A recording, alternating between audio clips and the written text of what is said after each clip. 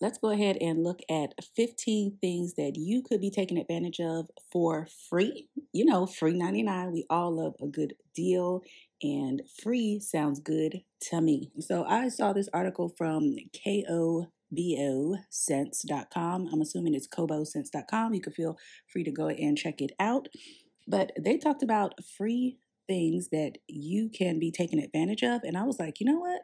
I'm always good and here for a good free item. So I was like, let me check this out and see exactly what they're saying. Now, some of the things that I already knew about, some things that was a reminder to me about, oh, yeah, that is, I can't get that for free, or I do need to look into that. So definitely make sure you check out these things right here. This article was written in September 2024, and it says 15 things that are now free, so stop paying for them. So if you are paying for any of these things, cut it out, okay?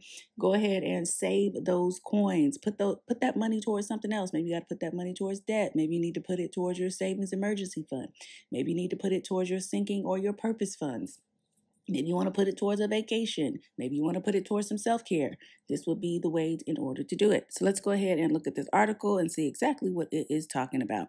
The first thing that it says is a movie. Now, it talks about Tubi. Am I the only one that has not actually watched a movie on Tubi? Comments below and let me know if I'm the only one. Okay, I'm hearing so much about Tubi, but they are saying that this is one of the favorite movie apps for them, and it's free application. So it has some popular movies on here, such as The Conjuring, Lady Bird, Donnie Darko. It also talks about other free apps such as YouTube, Crackle, and Roku. Now, we did have Roku, or do we still have Roku? You know, we switch in and out of the streaming services. So, oh no, it's Netflix that we don't have anymore. But so we still have Hulu and a couple other ones. But yeah, I'm definitely going to have to be checking out Tubi now. Everybody always talks about the movies on there. Next, it talks about music as one of the things that, hey, stop paying for that, all right? Because you can go on SoundCloud, Spotify, YouTube, Pandora, iHeartRadio. I have a Spotify account. I have the free version of it, but I know that you can go ahead and upgrade for like the premium so that you don't have to pay for the ads and stuff, because that can get very annoying when you're just trying to go to the next song that you enjoy and that you love. I listen to YouTube music a lot as well. I don't really mind the ads, you know, between the songs on there. But definitely, if you are paying for music and you don't necessarily have to, and you don't mind the ads, just go ahead and go to one of these sources here for your music. Next, it talks about news. That is the third thing that it says that you don't have to pay for, that you can get for free. And, you know, getting the news digitally has been a thing for quite some time, because hard copy paper newspapers have basically died off. I do see them at the local grocery stores and then also at the Dollar Tree, but the people that I know that get the newspaper, it's mainly for the coupons that are in there. Not so much to read the stories, because we're in such a digital age, everything goes really quick. So getting that news online is like basically the way to go. So it basically says that the internet functions as an endless stream of news, which is true, because you get breaking news in real time every single time. So if you are paying for it, cut it out. Fitness is number 4. YouTube and TikTok receives a lot of backlash, though they provide amazing resources for zero compensation. I used a video, or I actually did a video while I was gone on vacation back in July for jump roping. I know. I was trying to mix up my routine other than what I was doing for my Apple Fitness. And I will say it was good. I mean, it had an ad or two every now and then, but it was a good jump roping exercise that I did for 30 minutes. You can literally find any type of fitness or workout that you need to. So you don't really need a gym membership. You can go on YouTube, TikTok, other platforms in order to find and help hit those fitness goals that you have. Next, we have language lessons. Not my technology students, but other students that use the Duolingo. That is one of the programs that they enjoy. They use Duolingo in order to help learn other languages. And so they're always asking to go on there, even if it's not for the languages that they're learning at school, but just like maybe something else. And that is number 5. Number 6, it talks about music lessons. Now, this was something that I wasn't really like on my radar because I've never played a musical instrument. So I know probably many of you all that have played musical instruments or started with it, may have went onto YouTube to get a little bit more knowledge about certain instruments as well as how to play them, different chords, maybe something that you were struggling with. And so, yeah, music lessons online are the way to go. It says, I play guitar and my favorite free guitar teachers are Guitar 02 Hero, the Groovy Guitar Dude, and B Martin. So I'm sure that you guys can find all of that online if you did not already know so. Next, for number 7, which is something else that you don't need to pay for, is a credit score report. There are 3 bureaus that you can get your credit report from: Equifax, Experian, and TransUnion. You can get a free report for them every single year, just to make sure you are keeping track and up to date with what is on your credit report, what your score is, maybe to look and see if there's something on there that should not be on there. So hey, don't pay for it. So if you see like a website that says, oh, pay us $29.99 or $19.99 or the special of $9.99, those are most likely scams. All right. You can go to annualcreditreport.com and get yours for free. All 3 of them, at least one time a year, okay, which we should be checking up on our credit score and our reports anyway, just to make sure everything is good. Number 8 here, it says counseling. Now, I know that there are online counselors. However, I've never knew that they were actually free ones. This one does say use caution when searching for a counselor. This is mental health after all, yet free resources are out there for those struggling or looking for guidance. So it does say here, opencounseling.com is a resource that finds low cost or free therapy based on individuals' wants, needs, and locations. So, just make sure with any website or anything that I'm sharing here that you vet it, that you make sure that it is a legit company, a legit site, and that there's nothing fishy or anything going on with it before you actually, start divulging and giving out information. Okay, because after all, it is personal information that you are sharing. So you want to make sure that you are safeguarding that as best as possible. But it does provide a resource here. Just make sure that you're checking it out. Number 9 is reading, one of my favorite things to do. And I started going back to the library over the summertime. I was actually taking one of my books with me on vacation, and I have been reading consistently, except for the month of September and here in October because it's been a bit crazy. But the library was nice enough to go ahead and renew my book for me until the end of this month, which I'm going to have to end up renewing it all over again. But if you are paying for books, stop. Although I will say I love getting books from Barnes and Nobles. I normally go to like the clearance section first and then I'll see what they have in the regular sections. But I actually love the physical copies of books. I know that they have audio books out right now. Let me know in the comments section, are you an audiobook person or are you a physical hard copy book person? Let me know. But you don't have to pay for the books if you don't want to. You can always borrow them from the library. Get you a library card. It is absolutely free. Free 99. Remember, we're talking about things that are free here. All right.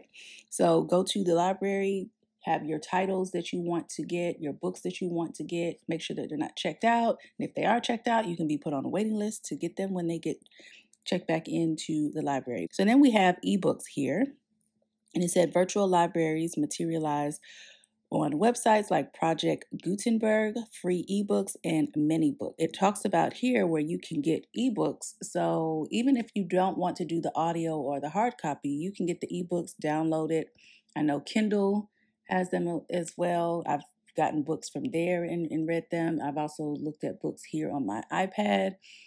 And that works out well too. But like I said, I like the physical copy, but this gives you some options for ebooks also, especially if you are traveling and maybe you don't want to have a bulky book with you. If you have your iPad or your tablet, it works out perfectly. Number 11 is smoke detectors. It says many fire stations will give out free smoke detectors to ensure the highest quality of safety and protection. Now, guys, did you know that? I may be the last one on earth that actually found this out. Because I've always just thought that If you wanted it, you paid for it, pretty much. If you do not have a smoke detector or a carbon monoxide detector in your home, please get that. There's so many people that have been harmed from the carbon monoxide poisoning because they did not know that something was going on and or fires. So it's super important that you have those. In addition to, I would also say have a fire extinguisher at home. It does not have to be a large one. We have one that we keep up under our sink in our kitchen, but have that at home as well, in addition to smoke detectors. Now, you will have to pay for the fire extinguisher, but you don't have to pay for the smoke detector because you get it from your local fire station. That's even better, right? Next, we have number 12 of things that you don't have to pay for is free museum days. Now, I do know this for sure. They do have this here in the area where I am at. I have not taken advantage of it. Normally on those days, it's when everybody is there. So, you have to plan that out well before you actually go. But it's something to definitely take advantage of, especially if you have a large family or if you just want to find something that you want to do for the day. Or maybe there's a special exhibit or display that is there. This would definitely be a way to go because, museum prices can be kind of pricey. Also, take advantage of any type of civil service, government, workplace, employee, healthcare, job benefits that you can get. Because I believe for myself, I can get not free museum classes, but on certain days, it's like a discount because I am a teacher and also because I'm a veteran. Make sure you are looking at all of those benefits and things, even if it's not free for the day. Next, we have parks. We have national parks, but this is also something that you can take advantage of. You are looking to see and research which national parks that you're able to get into for free. And that way you can get in and enjoy yourself and get out there and enjoy nature. Okay, get some vitamin D while you're out there. Number 14 is kids' meals. We all know how expensive it is to eat out. So anytime that there's a kids eat free, I'm there and I'm here for it. I used to do this all the time with my oldest. Not so much now with my youngest because I swear he wants full grown meals, right? But there are several places where you can go where kids eat free, especially on certain days. All right.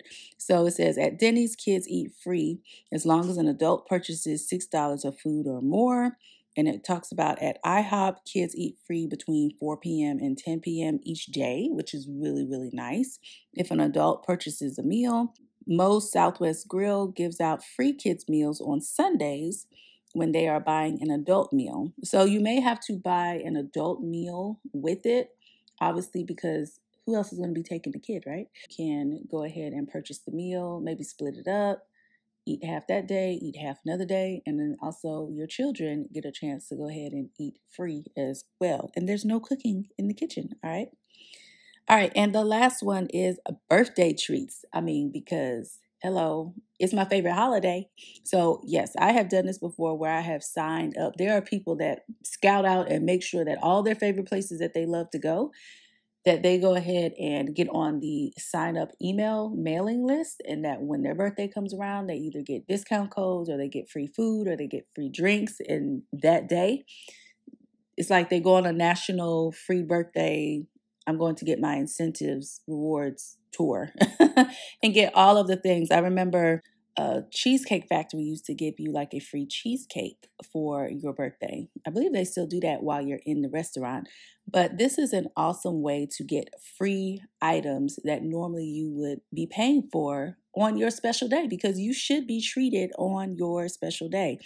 I know that when I go to Ulta, I normally get a free item every year for my birthday that I can go ahead and choose from based off of what they have. And I've never been disappointed with those. As well as it talks about Sephora. Krispy Kreme gives out 3 donuts on the customer's birthday. And then Panera also donates a free pastry, which I never knew that. And I love Panera bread. Like, if you followed me before, you know that I love Chick-fil-A and I love Panera bread. Like, those are probably like 2 of my top 2 restaurants to go out to eat at, fast food or chain restaurants to go to. But yes, so this was the article. I thoroughly enjoyed reading it. And it also gave me some reminders of things that I need to write down and also look at for the upcoming 2025 year and beyond, as far as the things that are now free and that you don't have to pay for. So I hope this article was helpful to you, and it was also a reminder to you. Maybe these are some of the things that you have not signed up for, or maybe you've been paying for some of these things. You can go ahead and stop paying for them now, okay? Save that money. Save that money, honey. Guys, if you happen to enjoy this video and this article, please make sure that you subscribe to the channel if you are not already done so. And if you are a returning Bacon Bit Squad member, thank you guys so much for being here and sprinkling those bacon bits in the comment section. Until the next video, guys, bye.